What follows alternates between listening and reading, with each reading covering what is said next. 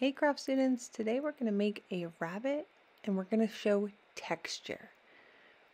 First I'm going to show you how to draw the rabbit. We're going to start with a circle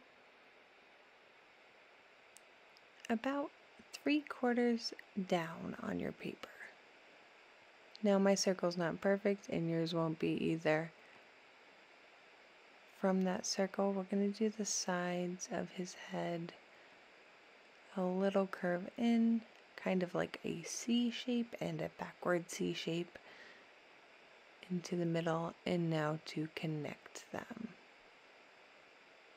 So I'm going in, up, and over, a little arch to connect. Now I think you should start with pencil in case you make mistakes. I'm going right in with Sharpie, but we're drawing some big long arches for those bunny ears. Maybe you know a bunny who has floppy ears and you would like to do floppy ears. I know one of my rabbits at home has floppy ears, and I could draw the floppy ears if I'd like to. Now I'm drawing the bunny's torso, the front of the bunny, and this is kind of going to look like a portrait of a bunny. Now from the edge of the ear, I'm going to make a line that connects to the edge of the circle. Edge of the ear to the edge of the circle. 2 eyes. Now a rabbit's eyes are on the side of his head, which is kind of a weird perspective. I'm just coloring in those eyes, giving the eye a little highlight or a little white mark.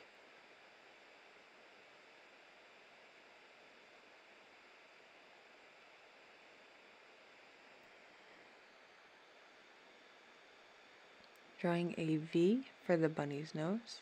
That goes into a W. A V line and a W. Now I'm going to show you texture. Now a rabbit is furry, and how could we show fur?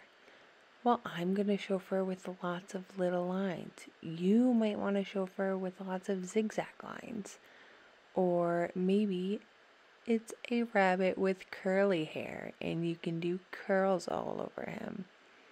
This part up to you, but you do need to show texture somehow.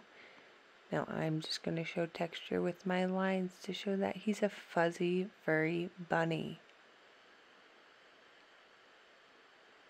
And I might not put texture all over, but I'm going to put it on most of my rabbit.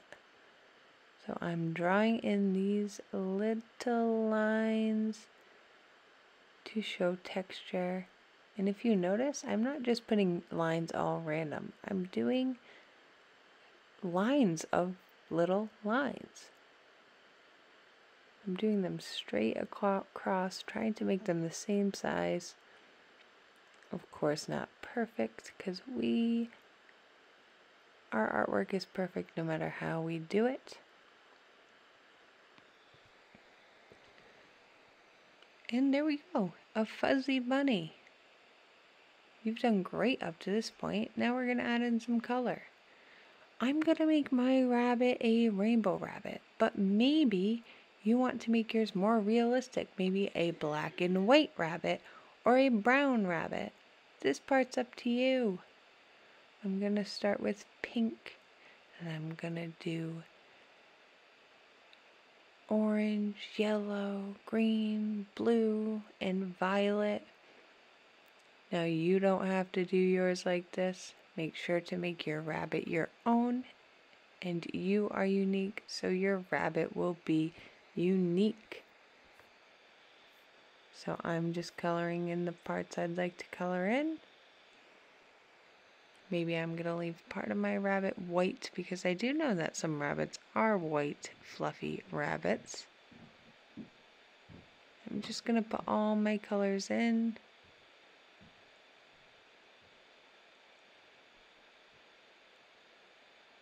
Really taking my time.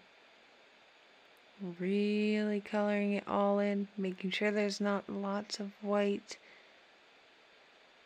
This is not a scribble project. This is a do really good job project. Now my background looked a little bland, so I'm adding in some flowers. Just to make my background a little more interesting.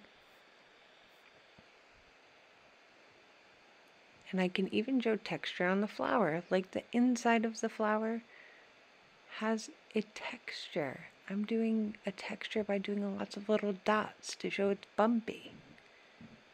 I know the leaves are smooth, so I'm not putting a lot of texture there. And I'll color those in. Lastly, I'm going to use watercolor to paint my background, but you might want to color your background with crayon, or use a different kind of paint, or do the marker watercolor technique we learned earlier in the year. So I'm going to make my background nice and bright and blue.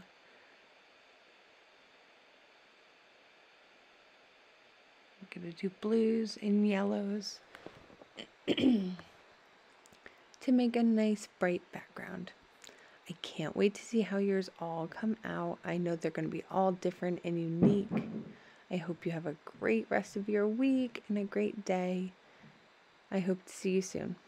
Bye.